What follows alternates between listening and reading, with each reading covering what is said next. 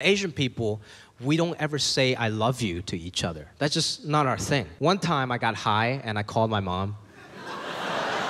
I was like, Mom, I just want to tell you, Mom, I love you.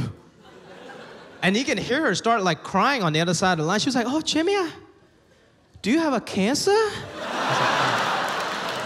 We just got different ways of showing love. Like when I see my grandmother, I don't give her a hug, I just give her a solid handshake. We're not about that hugging, and Asian grandmas, they're the best. You give her a handshake, she's like a vending machine. You give her a handshake, out comes a red envelope.